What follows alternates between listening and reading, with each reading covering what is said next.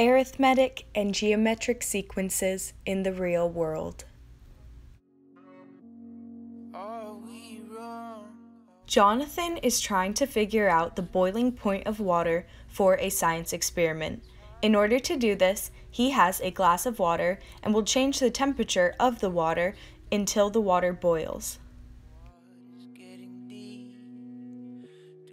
In order to do this experiment, Jonathan has three things: a glass of water, a timer, and a stove.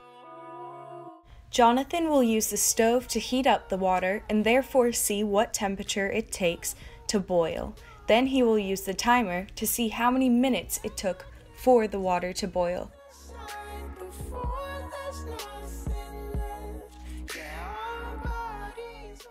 So next here we have the stove that Jonathan is going to be boiling the water on.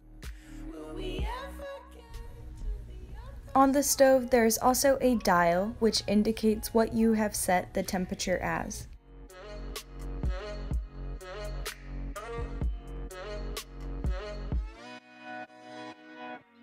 Can't say yes, can't say no. This thing's out of my control. It's hard to explain it. Heavy hearts weigh us down, and the water's getting deep. Do we swim or do we? When Jonathan initially sets the water onto the stove, he sets the temperature to be 50 degrees Celsius.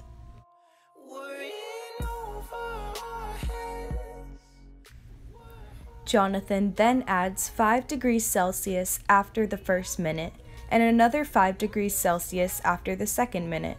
He continues to add 5 degrees Celsius every minute until he reaches the boiling point of water. John notices that it takes 10 minutes after the initial first minute to achieve boiling point, which he found was at 100 degrees Celsius, making it a total of 11 minutes.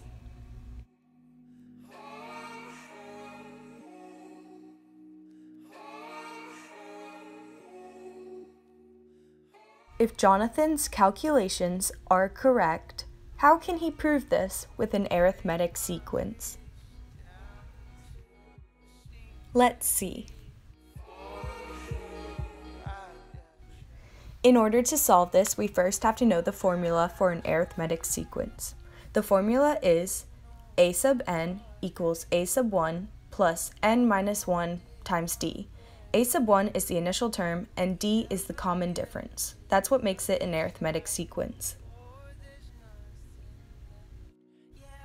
We know that Jonathan initially turned the stove to 50 degrees Celsius, which makes his a sub 1 50. Jonathan also turned the stove up 5 degrees Celsius each time, which makes his common difference 5. And it took him a total of 11 minutes to reach boiling point, making the n 11.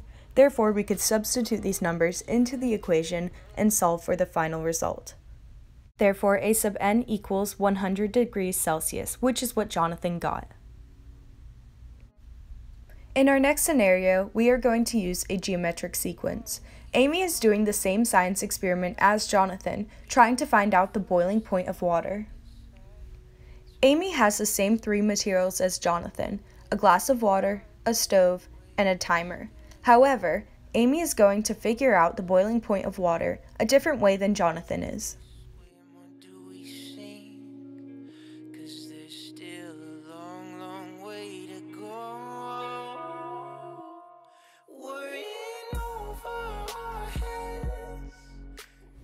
Amy has the same stove as Jonathan, therefore it shows the temperature increasing by 5s on the dial. However, Amy is not going to necessarily increase the temperature by 5 each time like Jonathan did.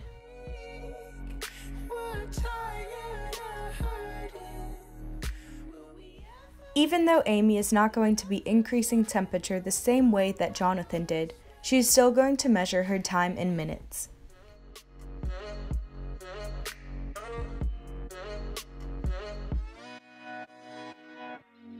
Can't say yes, can't say no.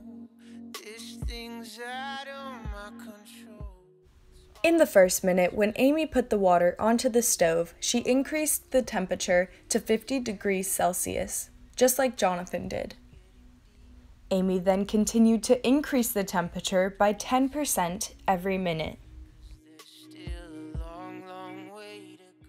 Finally, the water reached boiling point between the 8th minute and the 9th minute.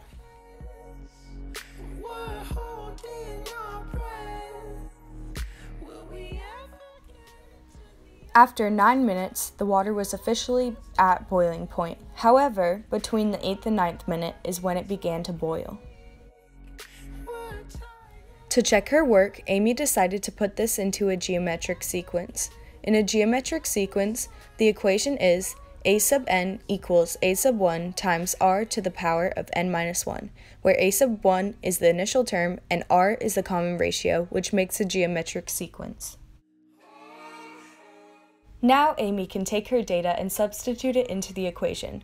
Amy's a sub 1 is going to be 50 because she started off with 50 degrees Celsius, and her r is going to be 1.1 because she increased by 10% each time, therefore she has the whole number and the 10%. Then, after putting it into the equation, she can solve for the 8th minute and the 9th minute. She got the 8th minute to be 97.4358 degrees and the 9th minute to be 107.179 degrees. Therefore, the boiling point of water is somewhere between those two numbers, which also corresponds with Jonathan's data. Now, if they wanted to know the total temperature applied for all of the data combined, they can use the sum formulas for each of the arithmetic and geometric equations in order to figure this out. For the arithmetic equation, the sum formula is n over 2 times a1 plus an. Then we substitute Jonathan's values into that formula, and we could find the sum of all the temperatures. Jonathan found the sum to be 825. Next, Amy tried to find the sum of her geometric sequence by using the formula s sub n equals a sub 1 times 1 minus r to the power of n over 1 minus r. Now all Amy has to do to find the sum of the geometric sequence is substitute the numbers that she got into the equation. Since Amy was looking up at the full minutes, she knows that even though it boiled between the 8th and 9th minute, she's going to round it up to the 9th minute and solve with the value n equals 9. Finally, Amy got s sub n equals 678.